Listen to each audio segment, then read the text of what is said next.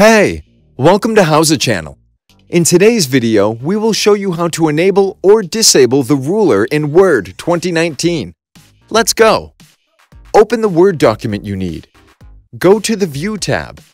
To enable the ruler, check Ruler under the Show block.